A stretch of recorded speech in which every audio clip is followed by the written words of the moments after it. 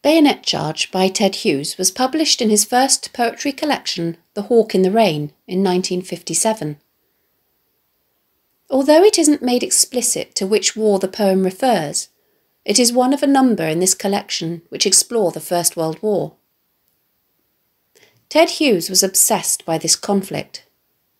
His father, William Hughes, was a survivor of the Gallipoli campaign which took place in Turkey from the 25th of April 1915 to the 9th of January 1916. The men fought in scorching temperatures during the summer months and freezing blizzards during the winter months. William Hughes later went on to fight in France, receiving the Distinguished Conduct Medal in September 1918 after the Battle of Ypres. The poem, which takes place in the heat of battle as an unnamed soldier appears to go over the top, explores the contrast between the idealistic patriotism which had young men enlisting in droves at the beginning of the conflict and the brutal reality of battle where the men on the ground were treated as expendable pawns. The action covered by the poem probably only takes a couple of minutes in real time. Hughes wrote about the impact this war had on his childhood, even though he was born some 12 years after it ended. The big, ever-present, overshadowing thing was the First World War, in which my father and my uncles fought, and which seemed to have killed every other young man my relatives had known. Professor Dennis Walder has written of Hughes that he was a war poet at one remove, writing out of the impact of memory, the individual memory of his father, and the collective memory of English culture. The poem comprises 3 stanzas of 8, 7 and 8 lines respectively, of between 8 and 13 syllables. It is written in free verse. There is no rhyme scheme and no fixed rhythmic structure.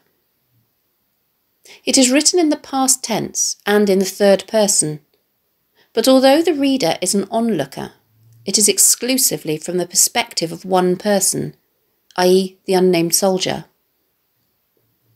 There is no sense of the presence of his fellow soldiers which makes the poem seem more intense. He may be part of a regiment, but he is effectively alone.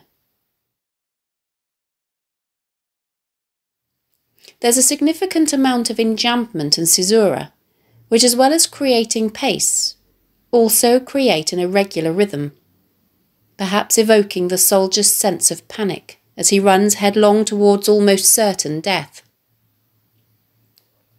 Hughes makes use of long sentences, frequently employing commas and semicolons, as well as, in the first 2 stanzas, polyptyton, which is the repetition of words that, although grammatically different, come from the same root, such as running and runs, which all help add to the relentless pace of the poem.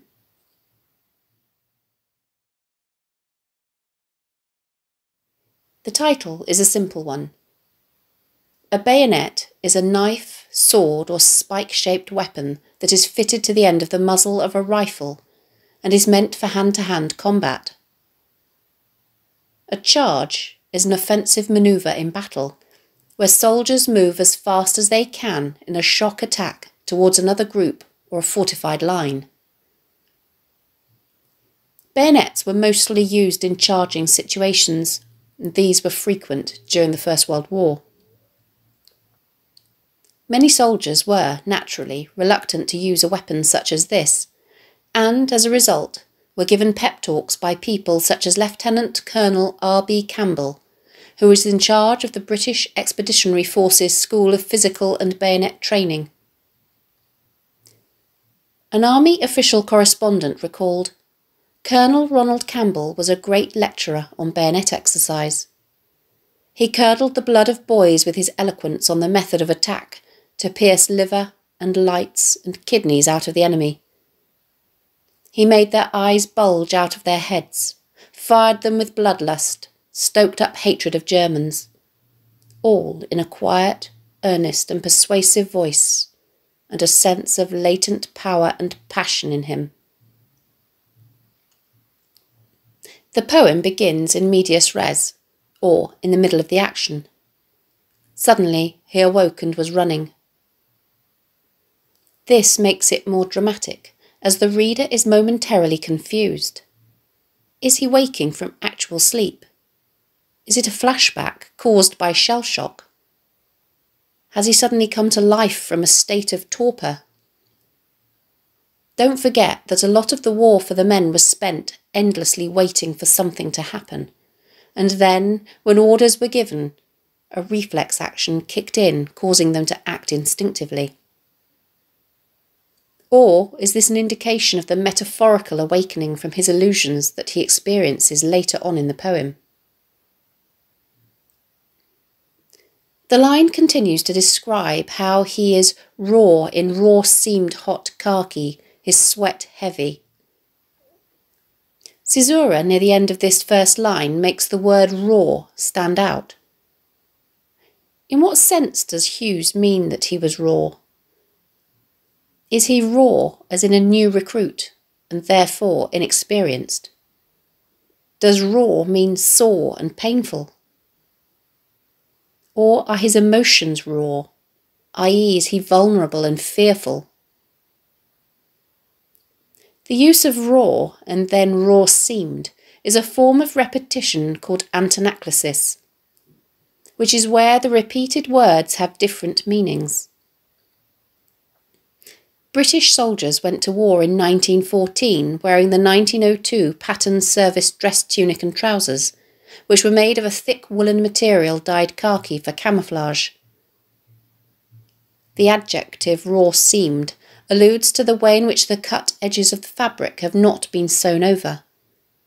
They are rough and frayed and are probably rubbing on his skin. Uniforms were cheaply made and uncomfortable to wear.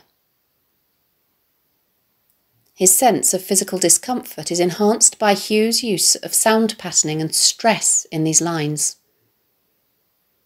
The presence of sibilance, alliteration, and the assonance of the short vowel sound in sweat heavy enhance the sense of being weighed down. Note that of the 10 syllables in this line, 6 of them are stressed, adding to the sense of heaviness.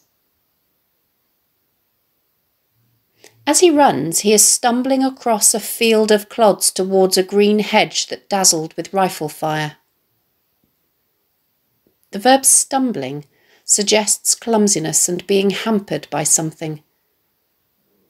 He is at a disadvantage as he is charging with his bayonet across a rough field littered with clods or lumps of earth, whilst being fired upon from a distance by soldiers who are protected by some kind of green hedge. He also must be suffering from impaired vision and disorientation due to the dazzle of the rifle fire. He can hear rather than see the bullets smashing the belly out of the air. By effectively solidifying the air and giving it substance, and a human one at that, this anthropomorphism reminds us of what the bullets are designed to do: cause vicious and fatal injuries. The plosive alliteration of the b consonant sounds and the consonants of l sounds, along with the harsh onomatopoeia of the word smacking, evokes the harshness and force of the gunfire. The poet's diction conveys the way in which the soldier is hampered by his equipment. He lugged a rifle numb as a smashed arm. The verb lugged communicates the heaviness of the rifle and the difficulty with which he carries it. The simile, numb as a smashed arm, suggests that, rather than making him more powerful, the weapon seems to be a third, useless upper limb which slows him down and disables him. The first stanza ends with the image of the patriotic tear that had brimmed in his eyes, sweating like molten iron from the centre of his chest. The use of the pluperfect tense, had brimmed, suggests an action in the past which is no longer applicable. He had been carried away by his patriotism, but he no longer feels this way. The juxtaposition of the rather lofty image in the first of these lines with the quite delicate brimmed in his eyes, with the harsh, almost animal image in the second of the two lines, where the tears are now sweating like molten iron, demonstrates how starkly his feelings have changed. The adjective molten suggests their extreme heat and scalding nature. At the beginning of the second stanza, he experiences a feeling of bewilderment which almost makes him stop. In what cold clockwork of the stars and the nations was he the hand pointing that second? The rhetorical question reveals a moment of sudden self-doubt. He is having an existential crisis as he wonders in bewilderment about his place in space and time. The metaphor, cold clockwork of the stars and the nations, suggests inevitable forward motion and intimates that he has realised he is just one small component, i.e. a hand on a clock face, in a much larger machine. The fact that the clockwork is cold suggests a lack of emotion. In much the same way as time marches inexorably and mercilessly forward, so do the machinations of the men representing the nations who are at war with one another. The alliteration and guttural consonants of the k sounds and the dissonance these create are harsh and unforgiving, reflecting his place in an unfeeling machine which does not care for him as an individual. The stanza continues. He was running like a man who has jumped up in the dark and runs, listening between his footfalls for the reason of his still running, and his foot hung like statuary in mid-stride. The simile likens him to a man who has jumped up in the literal dark of night, and can only use his sense of hearing as a means of ascertaining the rationale for his actions. In the dark may well refer to metaphorical darkness or ignorance, i.e. when you are kept in the dark about something. As the soldier is running towards his almost certain death, he is simultaneously seeking to rationalise his part in this war. Note the enjambment here, with a sentence that goes on relentlessly over 5 lines and conjures the way he continues to run. The inability of the reader to pause to take breath also helps to evoke the breathlessness of the soldier as he runs. The caesura in the middle of the final line of this stanza abruptly pulls the sentence up as he seems to freeze for a split second, listening between his footfalls for the reason, with one foot in the air like statuary or a statue, mid-stride. Enjambment carries the beginning of the next sentence from the end of the second stanza over into the beginning of the third. Then the shot slashed furrows threw up a yellow hair that rolled like a flame and crawled in a threshing circle, its mouth wide open, silent, its eyes standing out. This image is probably the most obscure in the whole poem. Is the yellow hair a literal animal which has been blasted or thrown up by the gunfire that has slashed the furrows? If so, this could be a reference to the way in which the war is destroying the beauty of the natural world, as presumably this charge and the ensuing battle are taking place in land that was once agricultural. The verb threw up communicates the way in which the force of the shots have propelled the creature from the ground. The simile rolled like a flame has connotations of fire and, therefore, destruction. Hares are known for being fast, but this one's natural power has been snatched away as it crawled into a threshing circle.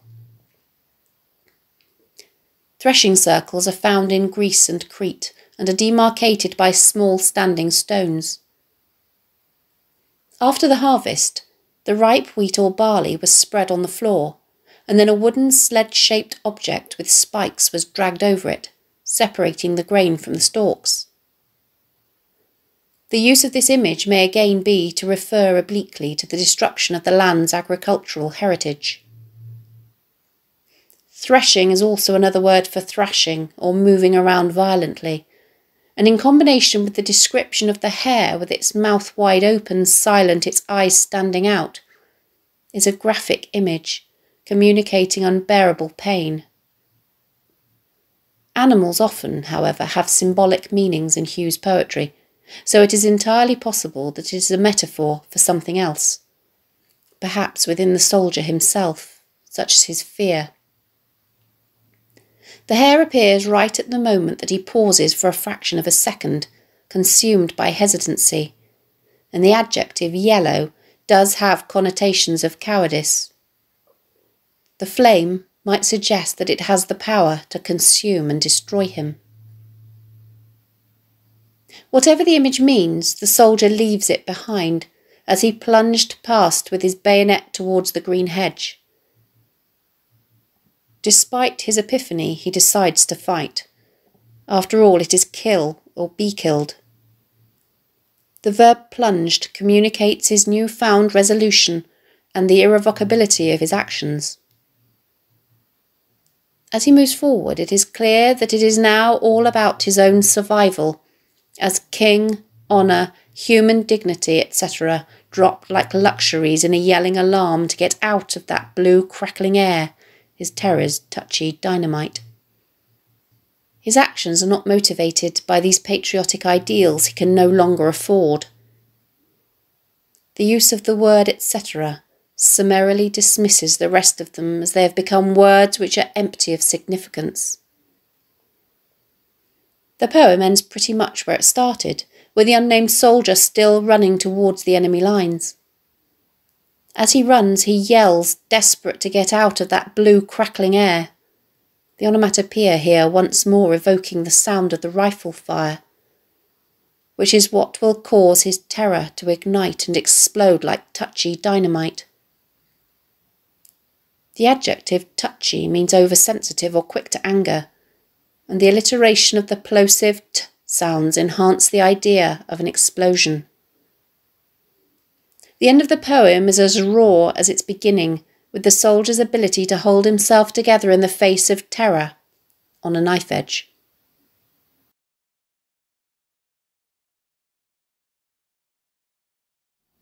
Thanks for watching. If you have any questions, please let me know in the comments section below, and I'll do my best to answer them. Don't forget to subscribe to my channel for more videos on English language topics and exam techniques, and English literature texts.